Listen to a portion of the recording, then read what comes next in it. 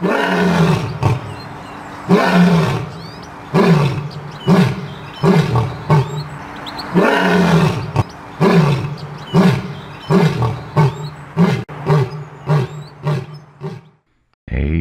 what's going on, guys and gals?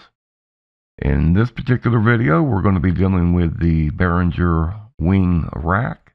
We're using firmware version 3.0.4, and our wing edit is version 3.0.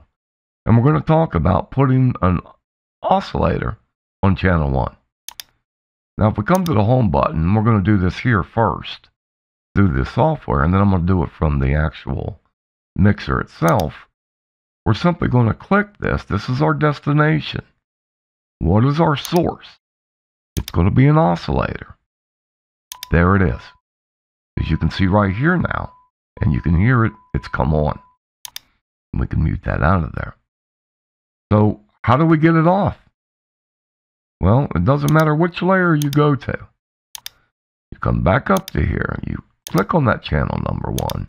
And when you click on this input, it should be right there. You're going to make sure it's highlighted and simply click None. That's it. You're done.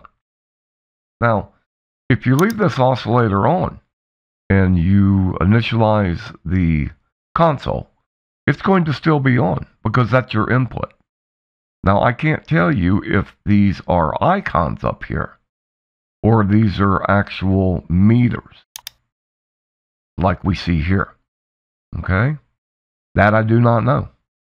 But what I do know that it's so easy to get it off now by just clicking on it, making sure that your source group is the oscillator. Make sure that the one you're using is highlighted and just click on None. And that's it.